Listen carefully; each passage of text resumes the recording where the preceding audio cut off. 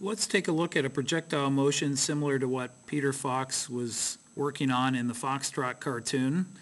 We have a cannon that's shooting with an initial velocity of 18 meters per second and an angle of 30 degrees above the horizontal.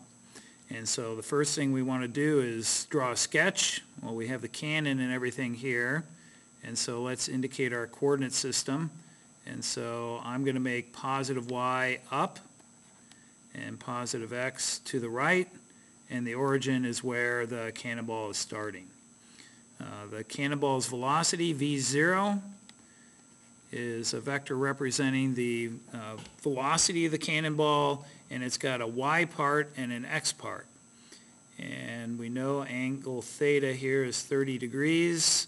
And so the y part we call v0y, that's the initial y velocity, that is constantly changing. And then we have v0x is the adjacent side, and that remains the same if we ignore air resistance, which we are. And so v0y is the opposite side, and so we're going to use sine, so it's going to be the hypotenuse times sine 30. And so that gives us 9 meters per second. And v0x is the adjacent side, so we'd use cosine. And that's going to give us 15.6 meters per second. So this remains constant. This is going to reduce to 0 and then go negative as the cannonball goes up and then back down. Let's look at the y motion to figure out how long the cannonball is in the air. And we'll start with this equation, which is not a new equation.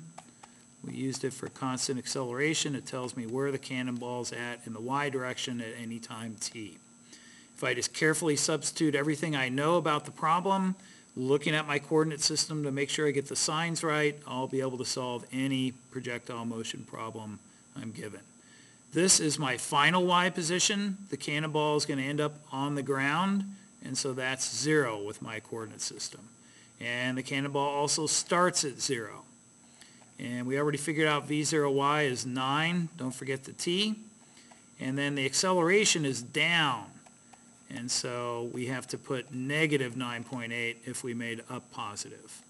This gives me 4.9 t squared equals 9t. You can see one solution is t equals 0. We don't want that. We're asking when was the cannonball on the ground? Well, it started on the ground, but we want the next time when it ends up on the ground. And so that turns out to be 1.84 seconds. Now that I know that, I can go to the x motion. It's the same equation as I used in the y, except x is our variable. And I'm not going to bother to write the 1/2 at squared. Without air resistance, no x acceleration. And so my initial x was 0, my initial x velocity 15.6, and the time is the same time we found here, so that's 1.84. And so this projectile has traveled 28.7 meters by the time it is back on the ground. With this simulation, we can check that. This is another simulation on the PHET website.